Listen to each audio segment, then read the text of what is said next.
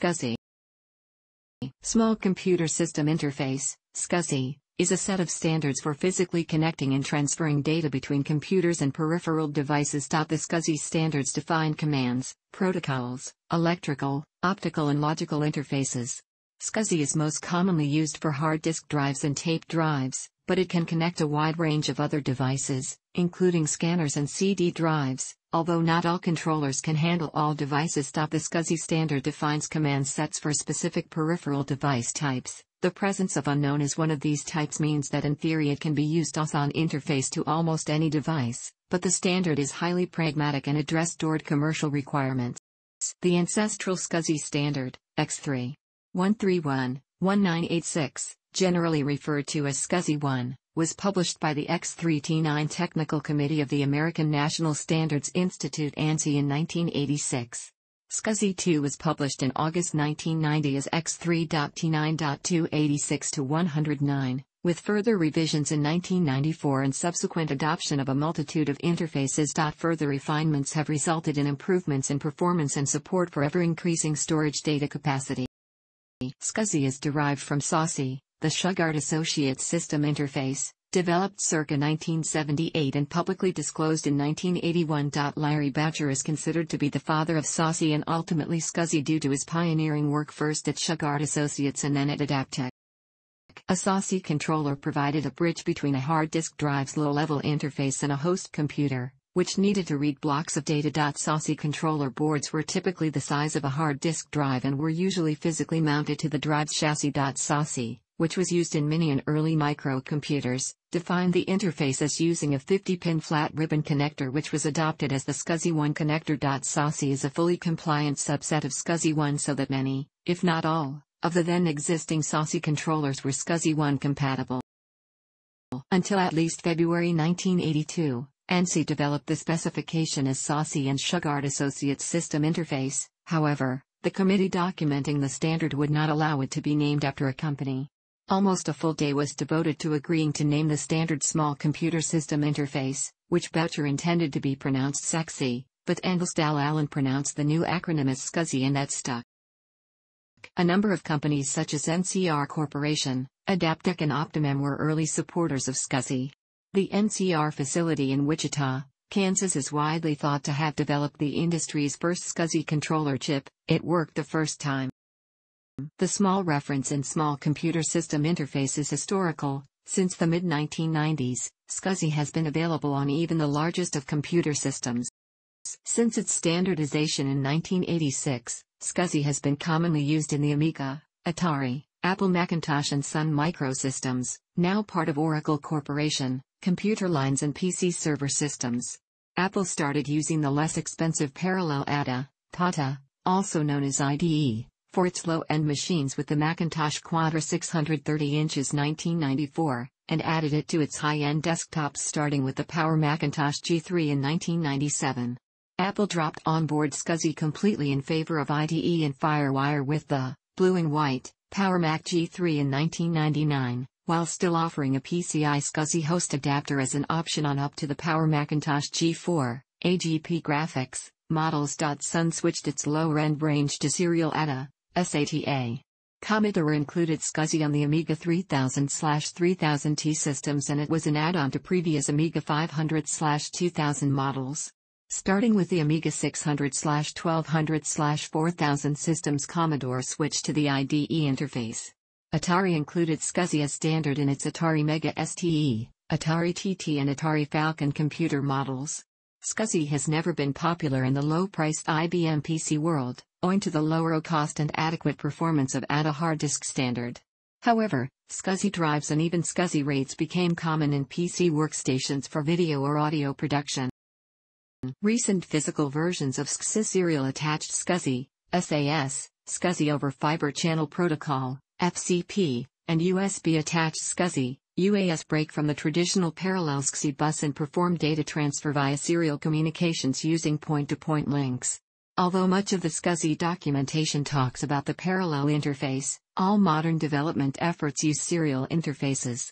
Serial interfaces have a number of advantages over parallel Scsi, including higher data rates, simplified cabling, longer reach, improved fault isolation and full duplex capability. The primary reason for the shift to serial interfaces is the clock's Q issue of high-speed parallel interfaces, which makes the faster variants of parallel Scsi susceptible to problems caused by cabling and termination. The non-physical ANSI preserves the basic Scsi paradigm, especially the command set, almost unchanged, through embedding of Scsi 3 over TCP/IP. Therefore, ANSI uses logical connections instead of physical links and can run on top of any network supporting IP. The actual physical links are realized on lower network layers, independently from ANSI. Predominantly, Ethernet is used, which is also of serial nature. Scsi is popular on high-performance workstations, servers, and storage appliances. Almost all RAID subsystems on servers have used some kind of Scsi hard disk drives for decades, initially parallel Scsi, recently SAS and fiber channel, though a number of manufacturers offer SATA-based RAID subsystems as a cheaper option. Moreover, SAS offers compatibility with SATA devices, creating a much broader range of options for RAID subsystems together with the existence of nearline SAS, NLSAS drives. Instead of Scsi, modern desktop computers and notebooks typically use SATA interfaces for internal hard disk drives, with M.2 and PSI gaining popularity as SATA can bottleneck modern solid-state drives. Scsi is available in a variety of interfaces.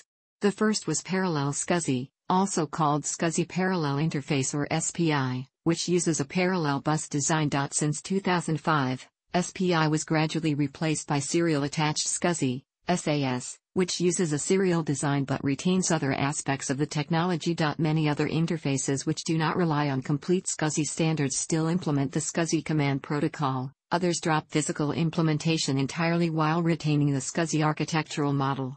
ANSI, for example, uses TCP/IP as a transport mechanism, which is most often transported over gigabit Ethernet or faster network links. Scsi interfaces have often been included on computers from various manufacturers for use under Microsoft Windows, classic Mac OS, Unix, Commodore Amiga and Linux operating systems, either implemented on the motherboard or by the means of plug-in adapters. With the advent of SAS and SATA drives, provision for parallel Scsi on motherboards was discontinued. Initially, the Scsi Parallel Interface, SPI, was the only interface using the Scsi protocol.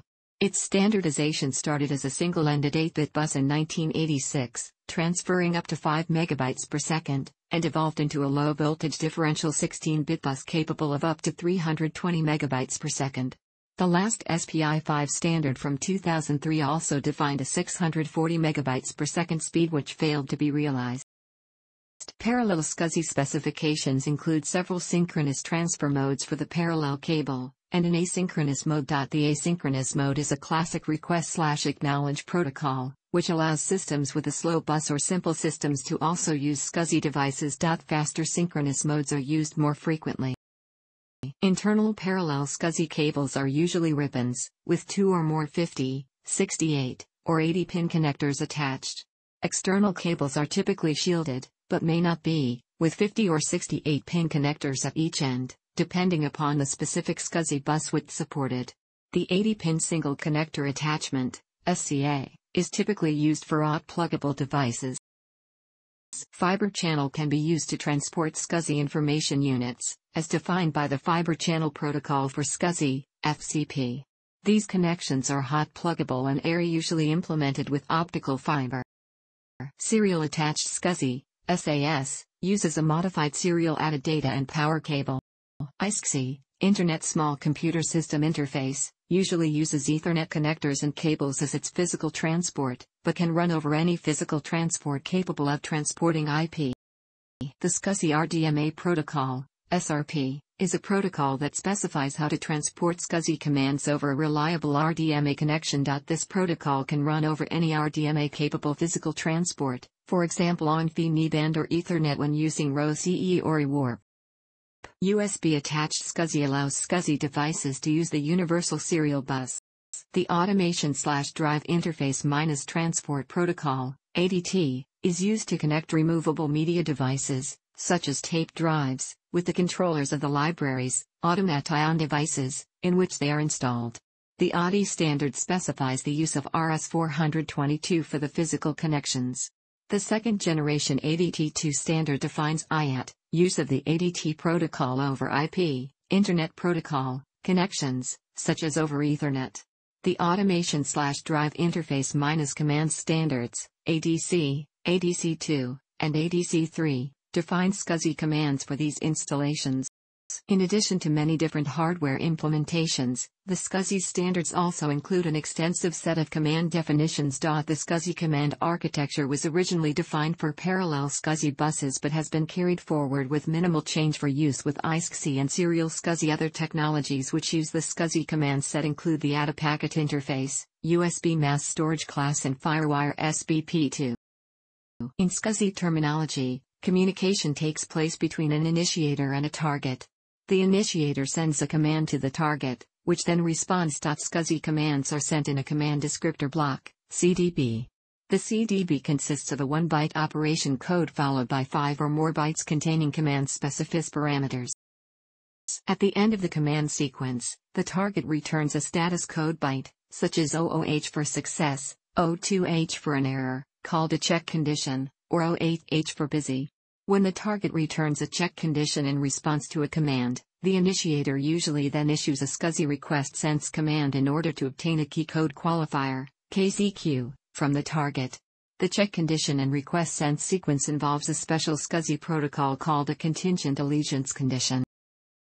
There are 4 categories of SCSI commands: N, non-data; W, writing data from initiator to target; R, reading data; and B, bidirectional. There are about 60 different SCSI commands in total, with the most commonly used being: each device on the SCSI bus is assigned a unique SCSI identification number or ID. Devices may encompass multiple logical units, which are addressed by logical unit number, LUN. Simple devices have just one LUN, more complex devices may have multiple LUNs.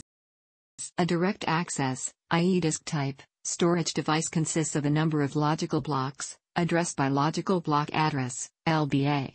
A typical LBA equates to 512 bytes of storage. The usage of LBAs has evolved over time, and so 4 different command variants are provided for reading and writing data. The read6 and write6 commands contain a 21-bit LBA address. The read10, read12, read-long, write10, write12, and write-long commands all contain a 32-bit LBA address plus various other parameter options. The capacity of a sequential access, i.e. tape type, device is not specified because it depends, amongst other things, on the length of the tape, which is not identified in a machine-readable way. Read and write operations on a sequential access device begin at the current tape position, not at a specific LBA. The block size on sequential access devices can either be fixed or variable, depending on the specific device. Tape devices such as half-inch 9-track tape, DDS, 4mm tapes physically similar to DAT, exabyte, etc., support variable block sizes. On a parallel SCSI bus, a device, for example host adapter, disk drive, is identified by a SCSI ID, which is a number in the range 0 to 7 on a narrow bus and in the range 0 to 15 on a wide bus. On earlier models, a physical jumper or switch controls the SCSI ID of the initiator, host adapter. On modern host adapters, since about 1997, doing I/O to the adapter sets the SCSI ID. For example, the adapter often contains a BIOS program that runs when the computer boots up, and that program has menus that let the operator choose the SCSI ID of the host adapter. Alternatively, the host adapter may come with software that must be installed on the host computer to configure the SCSI ID. The traditional SCSI ID for a host adapter is 7, as that ID has the highest priority during bus arbitration, even on a 16-bit bus. The SCSI ID of a device in a drive enclosure that has a backplane is set either by jumpers or by the slot in the enclosure the device is installed into, depending on the model of the enclosure. In the latter case, each slot on the enclosure's backplane delivers control signals to the drive to select a unique SCSI ID. A SCSI enclosure without a backplane often has a switch for each drive to choose the drive's SCSI ID. The enclosure is packaged with connectors that must be plugged into the drive where the jumpers are typically located. The switch emulates the necessary jumpers. While there is no standard that makes this work, drive designers typically set up their jumper headers in a consistent format that matches the way that these switches implement. Setting the bootable, or first, Hard disk to Scsi ID 0 is an accepted IT community recommendation. Scsi ID 2 is usually set aside for the floppy disk drive, while Scsi 3 is typically for a CD-ROM drive. Note that a Scsi target device, which can be called a physical unit, is often divided into smaller logical units. For example, a high-end disk subsystem may be a single Scsi device but contain dozens of individual disk drives, each of which is a logical unit. Further, a RAID array may be a single Scsi device, but may contain many logical units, each of which is a virtual disk, a stripe set or mirror set constructed from portions of real disk drives. The Scsi ID, WWN, etc. In this case identifies the whole subsystem, and a second number, the logical unit number, LUN, identifies a disk device, real or virtual, within the subsystem. It is quite common, though incorrect, to refer to the logical unit itself as a LUN. Accordingly, the actual LUN may be called a LUN number or LUN ID. In modern Scsi transport protocols, there is an automated process for the discovery of the IDs. The SSA initiator, normally the host computer through the host adapter, walks the loop to determine what devices are connected and then assigns each one a 7-bit hop count value. Fiber channel, arbitrated loop, FCL, initiators use ETH-LIP, loop initialization protocol, to interrogate each device port for its WWN, worldwide name. For iSCSI, because of the unlimited scope of the IP network, the process is quite complicated. These discovery processes occur at power-on/initialization time and also if the bus topology changes later, for example if an extra device is added. While all Scsi controllers can work with read/write storage devices, i.e. disk and tape, some will not work with some other device types. Older controllers are likely to be more limited, sometimes by their driver software, and more device types were added as Scsi evolved. Even CD-ROMs are not handled by all controllers. Device type is a 5-bit field reported by a Scsi inquiry command. Defined Scsi peripheral device types include, in addition to many varieties of storage device, printer, scanner, communications device, and a catch-all processor type for devices not otherwise listed. In larger Scsi servers, the disk drive devices are housed in an intelligent enclosure that supports Scsi enclosure services, SES. The initiator can communicate with the enclosure using a specialized set of Scsi commands to access power, cooling, and other non-data characteristics. Thanks for watching. Don't forget to like the video and don't forget to subscribe.